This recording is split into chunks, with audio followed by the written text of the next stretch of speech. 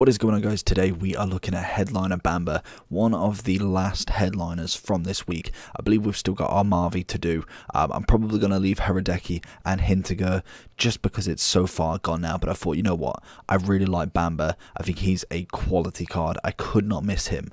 Potentially I could miss our Marvi because we have got Informs tomorrow, and then obviously that then leads into Thursday, so we potentially will do him Thursday just to get him out there. We also have a lot of icons to get through as well.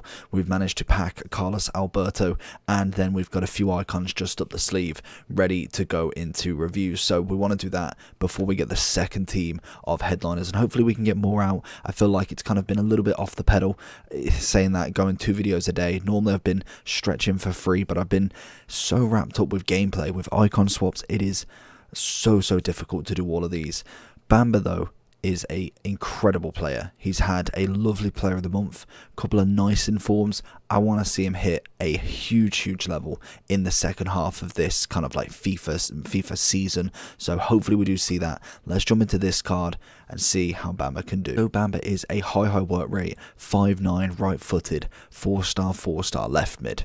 He obviously had a few decent versions, to be honest. He weren't necessarily this average kind of player. He's just finding out how much his player of the month actually came in at. It was 86 rated as well.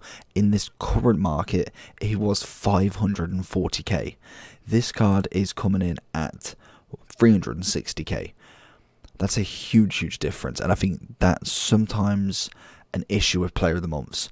When you get stuff like this, like, granted you don't get headliners very often, and to be honest, you can never really tell if they're going to get one or not. Fabinho didn't get a single inform and yet got a headliner.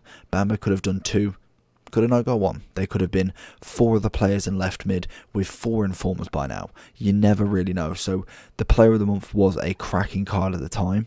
Now it looks like a little bit of a coin sink. Obviously we thought it was quite expensive. Personally, that's one of the reasons why I was very hesitant to do it if I wasn't trying to get content.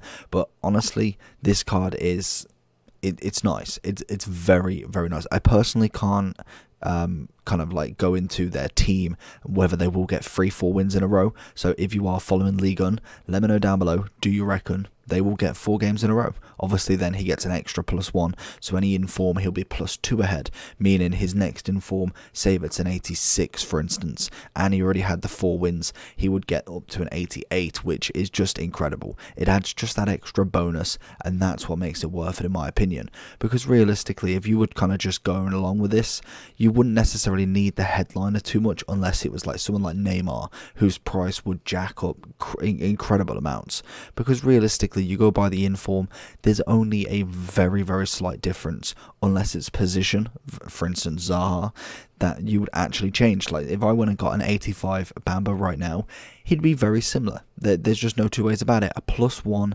doesn't do major upgrades, not worth triple the coins. The only time it's worth it is if you know that card's going to go really high up and you want to see how it goes and you want to just have that latest version. In terms of his stats, pace is absolutely magnificent, nothing really to change there.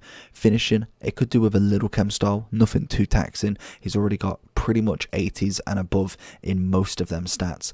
Passing wise, again, average. I'd say he is all about pace, shooting and dribbling. Passing, again, you could go with a dead eye. That obviously would affect his overall assisting and shooting game, turn him into a 93 right forward, centre forward or cam, or a 91 left or right wing.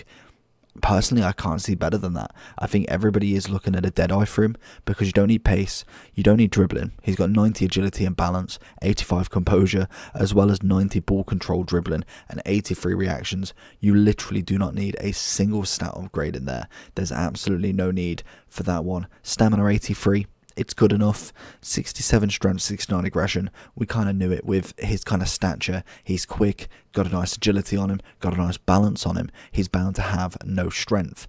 But let's jump into some gameplay and see how Bamba did. So with Bamba going down the wing, quick, very easy to pick out. And honestly, just even forcing it down there, he was absolutely phenomenal at just getting past defenders. And yes, there's some elements that it's kind of my fault, but you see that the skill involved there, maybe another ball roll into then the finesse may have opened up that space a little bit more. That is what he's capable of doing. We see here a lovely little chip across, and Torres bags the rest. Absolutely cracking chest and volley from him. But we see it time after time, just managing to get down our wing, bring the ball across, and we end up with another goal from it. Again, Torres scoring cheeky little volleys, but it's just time. Every single time, defenders always come into the middle, and it gives him that beautiful space to go straight over and kind of go around the back entrance and then just knock a ball inside, even just a little chip through ball. His passing for me was absolutely fine. Really didn't notice too much about him, and I thought he was overall a fun player to use. Obviously nicer with some upgrades as well. So as you can tell, we are in the overall portion. I did the screen I think yesterday, and he's pretty much stayed at the exact same prices, about 360 to 400 on the two different consoles. I've given him a 9.4. I think he is a very well statted card.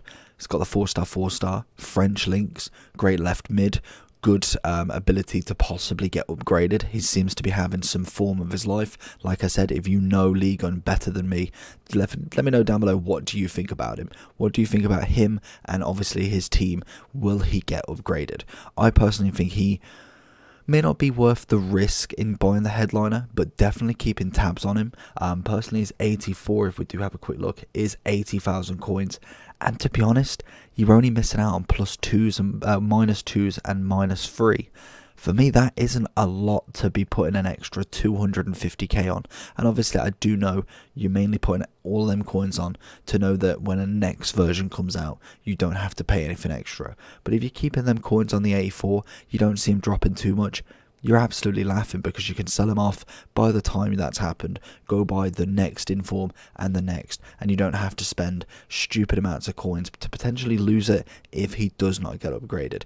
So it's just my piece of advice for it. I think +1 and 2s, they're not really massively different. There's some elements, and obviously there are going to be better unless it's a position change, but in my opinion, doesn't really change them that much. Not enough to say, wow, this card has got rubbish in comparison to his brand spanking new 1 million coin headliner card.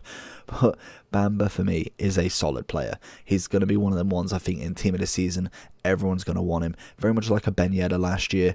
The hype is around him. I think a lot of people kind of know who he is now due to that player of the month, because it got people talking. Obviously he gets the strong link to Mbappe, but he does take Neymar's spot as well. But personally, Renato Sanchez is obviously a strong link. Carrasco's nice similar card. I've given him a 9.4. Let me know down below what you think, and I'll see you all for the next one. Peace.